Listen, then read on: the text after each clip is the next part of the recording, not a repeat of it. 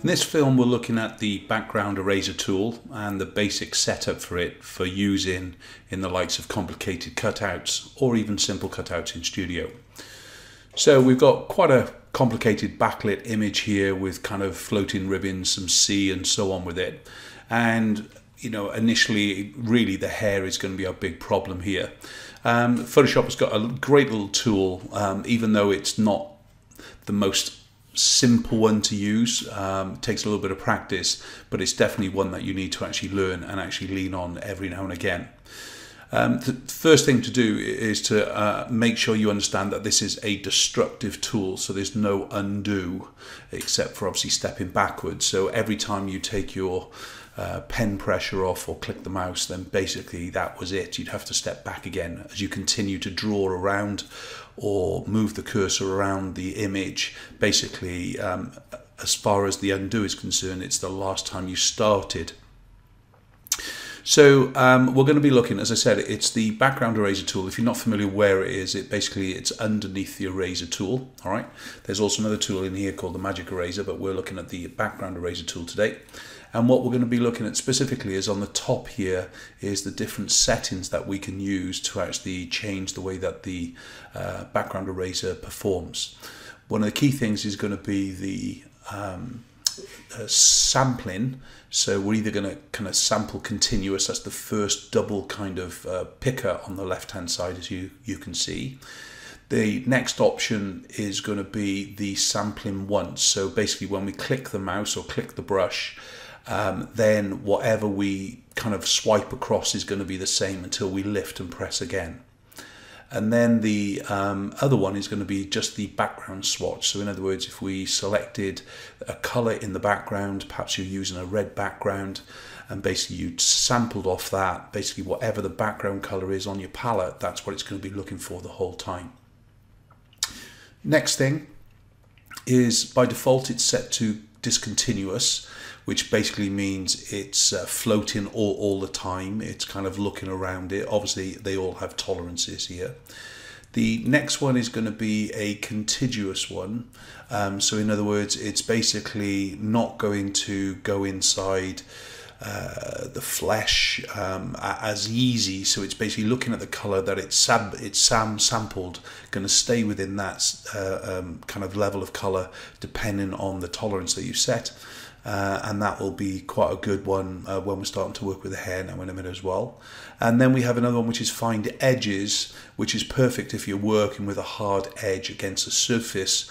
I suppose it's a bit like a magic kind of lasso tool or something like that to give us a good result. So those are the main things. And obviously remember we've got the tolerance here as well, which we can either use as a scrubby by just hovering over the likes of the tolerance name itself and either dragging to the right or dragging to the left to either increase it or decrease it. So because there's no undo in this, I would recommend, so in other words there's no masking or anything, I would recommend the first thing you do by default is basically duplicate your background layer or the layer that you want to actually start to cut out from. So in other words, you can see here I've basically just done Control J and I've created a new layer on top. Just so we can see it nice and simple, let's basically create a new layer as well underneath that one, and we'll basically fill it with a color so at least we can start to actually see through it. So in turn, let's just first of all just reduce down our brush size, and we'll look at the discontiguous and actually the continuing sampling as we go through. Let's just enlarge the image. I'll just scroll in there just to kind of come in. And so we're going to pick off onto the blue side here, and obviously what we're going to be able to do once we select that correct layer, we're now going to actually start to actually paint on it. And what you can see is basically it's starting to eat through the color that is behind the actual hair, but as the sampling touches onto the hair, it also starts to eat through that. That's because we've got this continuous sampling going on. So let's just Control Z that, And so the next thing we want to do is actually just do the one sample point. So when I click on the outside of the blue here, basically what it's going to do is not select the hair even if I'm going across it, just anything it sees behind it with the same color.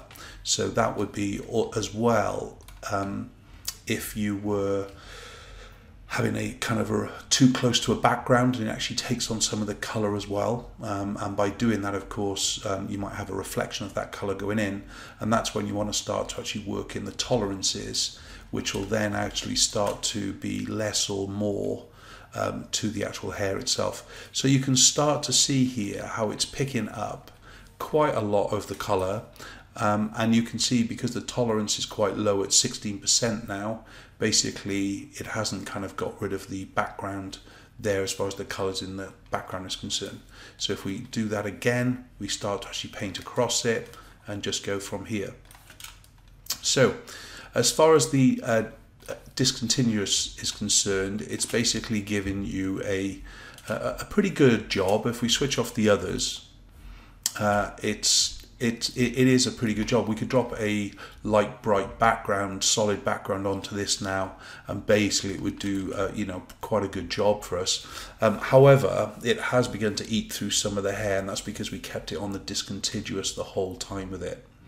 So if we basically just delete that one layer for a minute, and we'll go back to the background layer, we'll duplicate that again, just put it up on top. Once more, we'll just start to actually float this down and basically turn it from discontiguous to contiguous, just to see the difference of how it works. So like all selection tools, you're probably going to move in and out of the different modes, as well as actually different tolerances. In fact, you wouldn't expect to do the whole image here with the same tolerance. As you can see there, we just went actually into the hair there a touch. So let's take the tolerance down, perhaps even a smaller brush a touch, and just start to work within it. So remember, because my cursor is only sampling in the one color, that's why it's not picking up the other elements as I kind of move from color to color. So it's going through different colors of blue as the background, different colors of pink, and because we've got a low tolerance, it's keeping it quite exact, as it were. If we just quickly went back to sampling the colors, as we start to move through again, you can see already how it moves and starts to select the other colors as the crosshair in the cursor sees another color, it starts to work in with it. But for me, I would be working on the sample once as a rule, and basically working in the contiguous. So for this kind of image, if we start to, as I said, just zoom out from here now, we can start to see it's doing not a bad job around all the hair.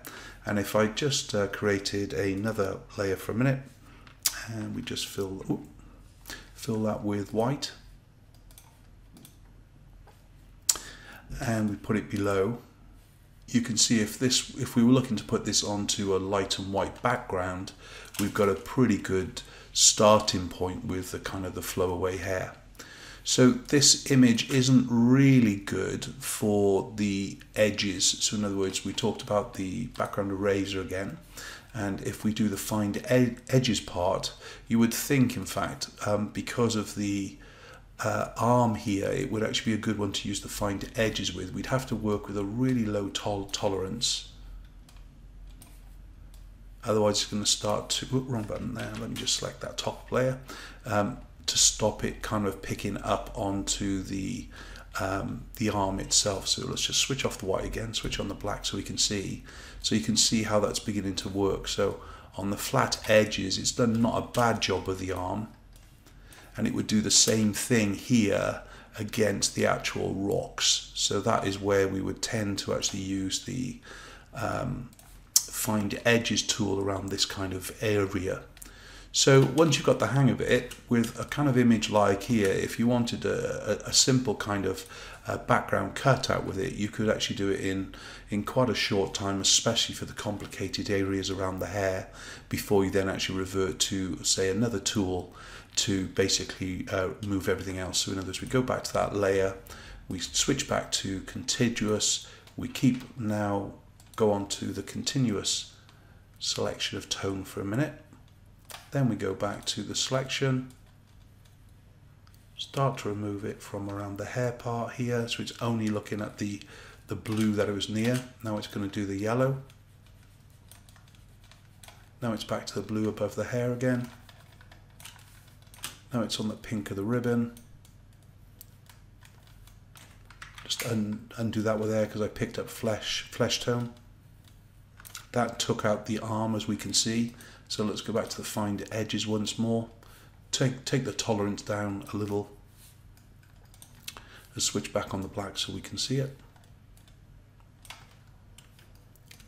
Same would be on the edges of the dress there perhaps. And then we'd go up and just say pick up the Lasso Tool. I'm doing this really quickly, of course.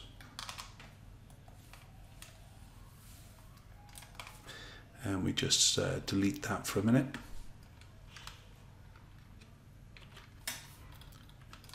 Once more, just go and get that background eraser, and just to show you the effect of it, really continuous. Once more through the edges of the rocks here. Tolerance is a little bit high, but you can see the effect that we're doing.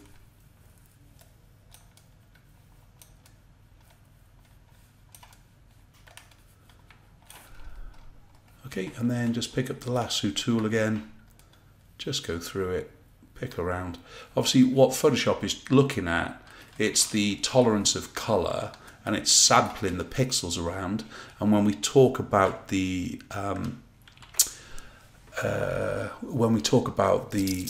difference in the tonality and the tolerances and the sampling points and things, really what we're really looking at is how it's measuring from pixel to pixel. So if you've got a complicated image with hair and you want to have a go away from all the masking tools, then don't be afraid of the background erase tool, because it can be a pretty good friend, especially with some frustrating images.